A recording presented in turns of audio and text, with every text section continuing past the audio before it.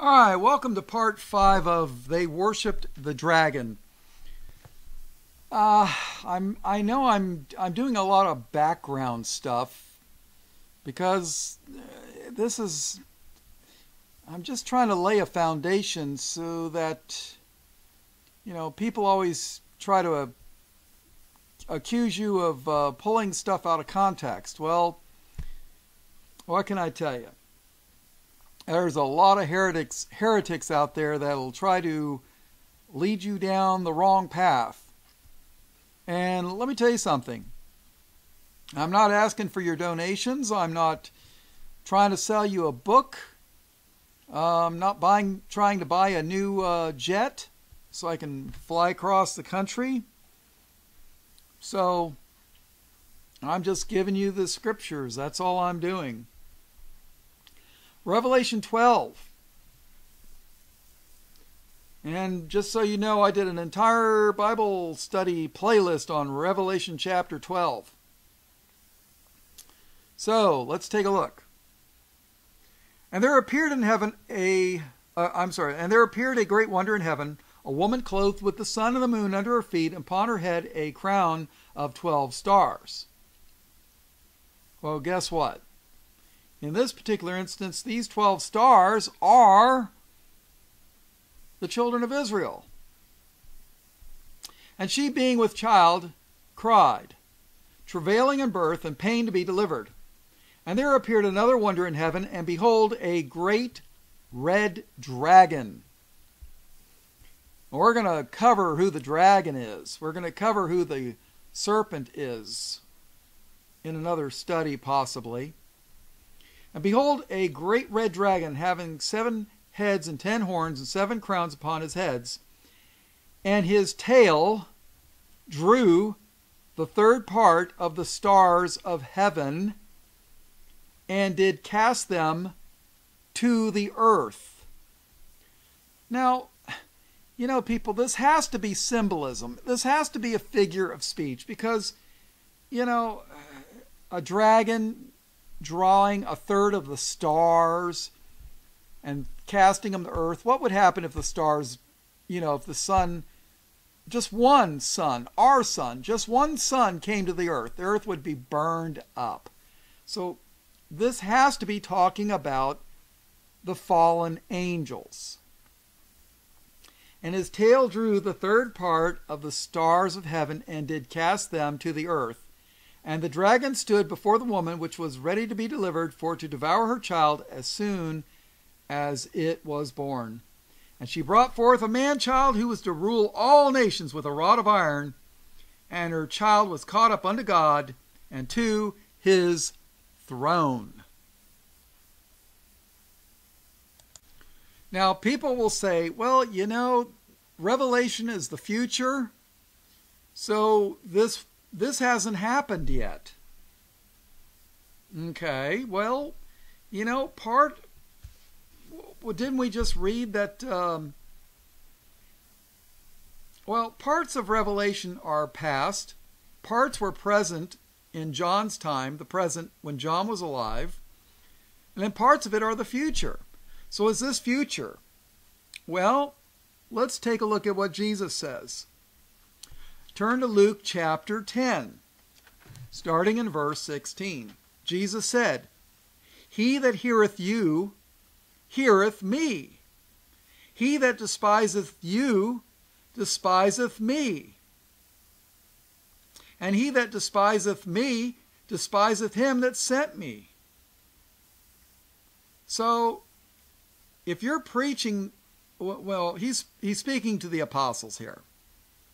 So if they're not going to hear the apostles, they're not going to hear Jesus. And if they hate the apostles, they hate Jesus. And if they hate Jesus, they hate God the Father that sent Jesus. And the churches will try to tell you that those that hate Jesus are God's chosen people. I don't think so. But that's just one person's opinion. Okay? Verse 17. And the 70 returned again with joy. Now, Jesus, they had sent out these 70 to do work for the Lord. And the 70 returned again with joy, saying, Lord, even the devils are subject unto us through thy name. Do you ever wonder why people hate the name of Jesus? Even the devils are subject unto us through thy name. You ever wonder why they don't like the name of Jesus? Why they want to use Yeshua HaMashiach or Yahshua or Yahashua or whatever other thing? Because the devils are subject to the name of Jesus. They hate that name. I tell you what, I want to see a Hebrew roots person cast a devil out in the name of Yeshua HaMashiach. I want to see that. And the 70 returned again with joy, saying, Lord, even the devils are subject unto us through thy name. And who's he? Jesus. And he said unto them, I beheld Satan as lightning fall from heaven. Now, Jesus lived over 1900 years ago, and he said, I beheld Satan as lightning fall from heaven. He didn't say, this is past tense. Okay, so evidently it happened in the past. Jesus is speaking in the past tense. I beheld Satan as lightning fall from heaven. Behold, I give unto you power to tread on serpents and scorpions, and over all the power of the enemy, and nothing shall by any means hurt you. Well, obviously, when it says nothing's going to be able to hurt you, it's talking in the spiritual sense, because, let's face it, from what I understand, 10 of the 12 apostles were martyred, according to tradition and legend. Judas hung himself. John, who was on the Isle of Patmos, who penned the book of Revelation, was the only one that died of old age. And Stephen was martyred, and Paul was martyred, all according to history, legend, tradition. So, what can I tell you? All right, so let's take a look at some more stuff. All right, let's take a look at Isaiah chapter 14. Now, the Bible has a thing called parallelism. And what it'll do is it'll use something, it'll talk about a person, for example, being a king, and then it'll talk about the prince of the devils later. So let's take a look at that. Isaiah 14 verse 1. For the Lord will have mercy on Jacob, and will yet choose Israel, and set them in their own land, and the stranger shall be joined with them, and they shall cleave to the house of Jacob. And the people shall take them and bring them to their place, and the house of Israel shall possess them in the land of their Lord for servants and handmaids, and they shall take them captives, whose captives they were, and they shall rule over their oppressors. And it shall come to pass in that day that the Lord shall give thee rest from thy sorrow, and from thy fear, and from the hard bondage wherein thou wast made to serve. That thou shalt take up this proverb against the king of Babylon. Now, who was the king of Babylon? Nebuchadnezzar. That thou shalt take up this proverb against the king of Babylon, and say, how hast the oppressor ceased? The golden city ceased. Now, for those of you that don't know it, Nebuchadnezzar wrote one of the chapters in the book of Daniel. I think it was chapter 4. You can read about it. Let's see. Verse 3. And it shall come to pass in that day that the Lord shall give thee rest from thy sorrow and from thy fear and from the hard bondage wherein thou wast made to serve, that thou shalt take up this proverb against the king of Babylon, and say, How hath the oppressor ceased, the golden city ceased? The Lord hath broken the staff of the wicked and the scepter of the rulers. He who smote the people in wrath with a continual stroke, he that ruled the nations in anger, is persecuted, and none hindereth. The whole earth is at rest and is quiet. They break forth into singing. Yea, the fir trees rejoice at thee, and the cedars of Lebanon saying, Since thou art laid down, no feller is come up against us. What's a feller? That's somebody that fells the trees, somebody, a lumberjack.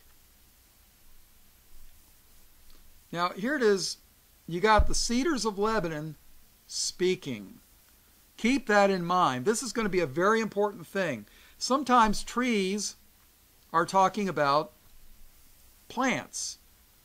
Sometimes trees are talking about other things. And we're going to find out later. Verse 9. Hell from beneath is moved for thee to meet thee at thy coming. It stirreth up the dead for thee, even all the chief ones of the earth. It hath raised up from their thrones all the kings of the nations. And I believe this is talking about the resurrection of the wicked. There's 3 different words that they translate as hell. One of them is the grave. And the Jehovah's Witnesses and the Christadelphians and a bunch of other people, they'll say, oh yeah, see, the grave, that they translate that as hell. That's it. No, that's not all it. There's another word called Gehenna, which was likened unto a fire.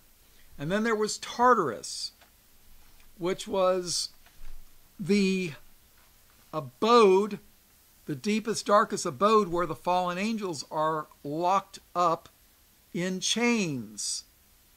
And then people will point out and say, well, that's Greek mythology.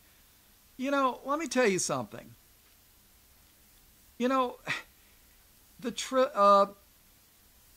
Godhead, we covered that in a previous lesson. They say, oh, the Trinity. God is three gods, right? Father, Son, and Holy Ghost. They make it out to be 3 when they said these 3 are one. Okay? And then what they do is they'll point to, I believe, the Roman god Janus, Janus, that had three faces. And they'll say, see, that's pagan. Well, come on, people. Satan will imitate and counterfeit everything that God does that's good. Just because you find something in the occult that mimics a Bible, something in the Bible, doesn't necessarily mean the Bible's wrong. It means that it was counterfeited. It means it's a fake. So just because somebody says, oh, well, Tartarus, that's a Greek mythology, that doesn't mean the Bible's wrong. It just means that people spend more time listening to the enemy than they do knowing what the Bible says.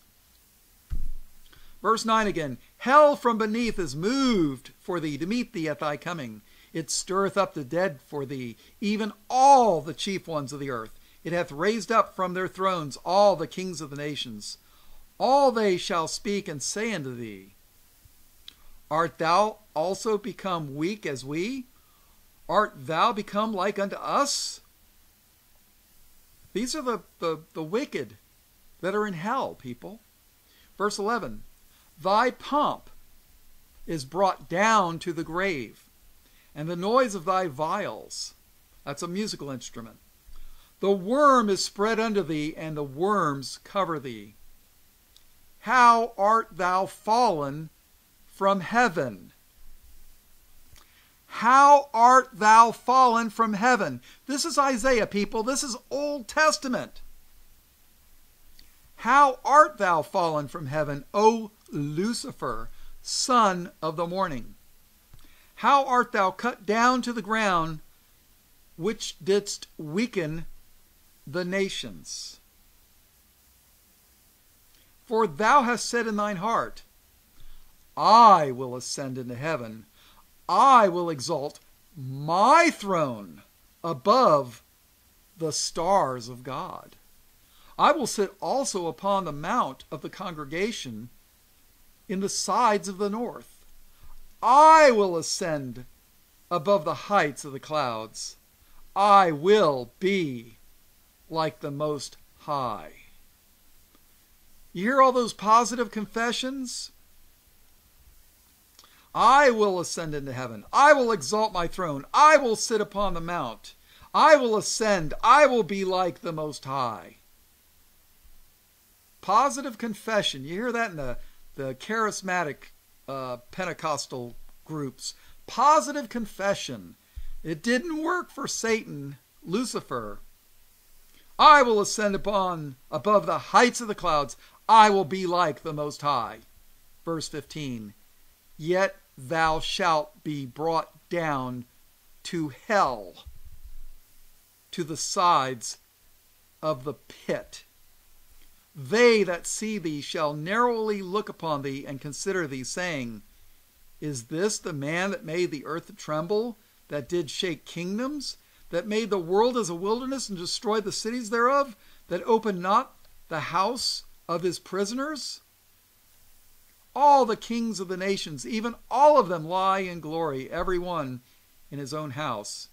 But thou art cast out of thy grave like an abominable branch. A branch, like a tree, right? But thou art cast out of thy grave like an abominable branch, and as the raiment of those that are slain, thrust through with the sword, that go down to the stones of the pit, as a carcass trodden under feet. Thou shalt not be joined with them in burial, because thou hast destroyed thy land and slain thy people. The seed of evildoers shall never be renowned. Prepare slaughter for his children for the iniquity of their fathers, that they do not rise, nor possess the land, nor fill the face of the world with cities. Now, when, people will try to tell you, oh, well, that Lucifer thing, that's talking about the king of Babylon. Well, parts of it we're talking about the physical king, the human king of Babylon, but parts of it is talking about the spiritual king of Babylon. Mystery Babylon? Think about that. Prepare slaughter for his children for the iniquity of their fathers, that they do not rise nor possess the land, nor fill the face of the earth with cities. For I will rise up against them, saith the Lord of hosts, and cut off from Babylon the name and remnant, and son and nephew, saith the Lord. I will also make it a possession for the bittern and pools of water, and I will sweep it with the besom of destruction, saith the Lord of hosts. A besom is a type of broom. He's going to sweep it with the broom of destruction. You know what a broom does? It gets rid of the dirt. You sweep the dirt away. So God's going to sweep it with a broom of destruction. A besom is just a type of broom. The Lord of hosts hath sworn, saying, Surely as I have thought, so shall it come to pass, and as I have purposed, so shall it stand. So, all right, turn to the book of Ezekiel, chapter 28. Ezekiel's a wild book. Let me tell you something. Ezekiel 28, verse 1. The word of the Lord came again unto me, saying, Son of man, say unto the prince of Tyrus, Thus saith the Lord God, Because thine heart is lifted up, and thou hast said, I am a God, I sit in the seat of God, in the midst of the seas, yet thou art a man, and not God, though thou set thine heart as the heart of God. Behold, thou art wiser than Daniel, there is no secret that they can hide from thee. With thy wisdom and with thine understanding thou hast gotten thee riches, and hast gotten gold and silver into thy treasures. By the great wisdom and by thy traffic hast thou increased thy riches, and thine heart is lifted up because of thy riches. Therefore thus saith the Lord God, because thou hast set thine heart as the heart of God, behold, therefore I will bring strangers upon thee, the terrible of the nations, and they shall draw their swords against the beauty of thy wisdom, and they shall defile thy brightness. They shall bring thee down to the pit, and thou shalt die the deaths of them that are slain in the midst of the seas. Wilt thou yet say before them that slayeth thee, I am God? But thou shalt be a man and no God in the hand of him that slayeth thee. Thou shalt die the deaths of the uncircumcised by the hand of strangers, for I have spoken it, saith the Lord God. Moreover, the word of the Lord came unto me, saying, Son of man, take up a lamentation upon the king of Tyrus. Now listen, we just read the part where he was talking about the human king of Tyrus, but now we're talking about the spiritual king of Tyrus, and I'm going to prove that. We're talking about the spiritual wicked power behind the throne. Verse 12. Ezekiel 28:12. Son of man, take up a lamentation upon the king of Tyrus, and say unto him, Thus saith the Lord God, Thou sealest up the sum, full of wisdom, and perfect in beauty. Thou hast been in Eden, the garden of God. Was the king of Tyrus, the human king of Tyrus, in the garden of God? No. Who was in the garden of God? Satan. Thus saith the Lord God, Thou sealest up the sun, full of wisdom and perfect in beauty. Thou hast been in Eden, the garden of God. Every precious stone was thy covering, the sardius, topaz, and the diamond, the beryl, the onyx, and the jasper, the sapphire, the emerald, and the carbuncle, and the gold. The workmanship of thy tabrets and of thy pipes was prepared in thee in the day that thou wast created, not born, created. And tabrets and pipes, they're talking about musical instruments here. The workmanship of thy tabrets and of thy pipes was prepared in thee in the day that thou wast created. Thou art the anointed cherub. What's a cherub? It's an angel. Thou art the anointed cherub that covereth. What did it cover? God's throne. Thou art the anointed cherub that covereth, and I have set thee so. Thou wast upon the holy mountain of God. Thou hast walked up and down in the midst of the stones of fire. It's not talking about a human here. Verse 15. Thou wast perfect in thy ways from the day that thou wast created. Didn't the Lord say on the sixth day everything was good that he'd created? Yes. Yes. Satan was created good. Thou wast perfect in thy ways from the day that thou wast created till iniquity was found in thee. What's iniquity? Evil, wickedness. Thou wast perfect in thy ways from the day that thou wast created till iniquity was found in thee. By the multitude of thy merchandise they have filled the midst of thee with violence, and thou hast sinned. Therefore I will cast thee as profane out of the mountain of God, and I will destroy thee, O covering cherub, from the midst of the stones of fire. Thine heart was lifted up because of thy beauty. This is very important, people. Satan was gorgeous, probably one of the most beautiful of all God's creations. Thine heart was lifted up because of thy beauty. Thou hast corrupted thy wisdom by reason of thy brightness. I will cast thee to the ground. Remember, Jesus said, I beheld Satan as lightning fall from heaven. I will cast thee to the ground. I will lay thee before kings, that they may behold thee. Thou hast defiled thy sanctuaries by the multitude of thine iniquities, by the iniquity of thy traffic. Therefore will I bring forth a fire from the midst of thee. It shall devour thee, and I will bring thee to ashes upon the earth in the sight of all them that behold thee. And, all they that know thee among the people shall be astonished at thee. Thou shalt be a terror, and never shalt thou be any more. Verse 16 again. By the multitude of thy merchandise they have filled the midst of thee with violence. Remember, violence. There was war in heaven. Remember? All right, let's go back to Revelation chapter 12.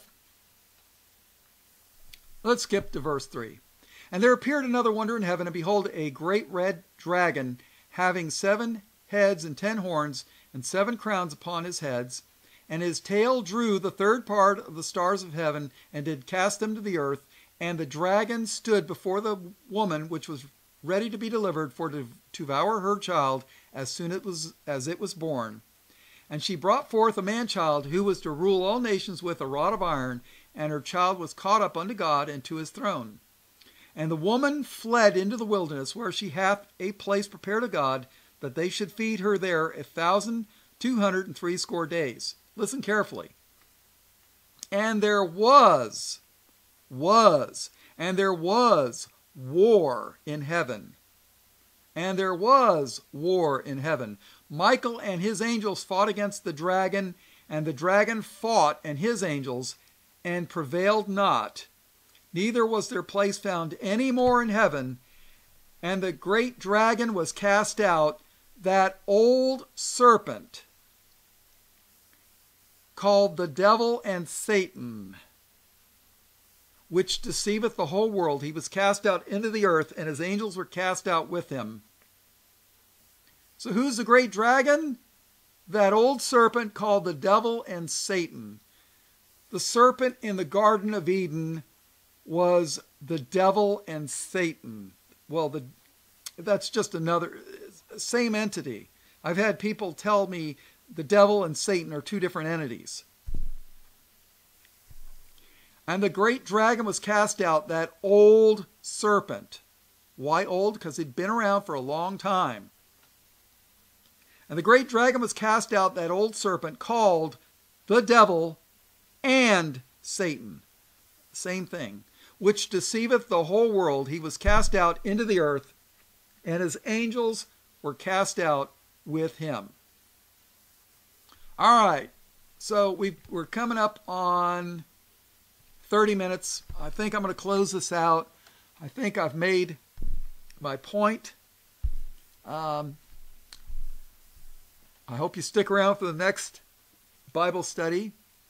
We're going to take a look at some attributes of how Satan does things. And then we're going to take a look at the Garden of Eden, what happened, the fall of Eve and Adam.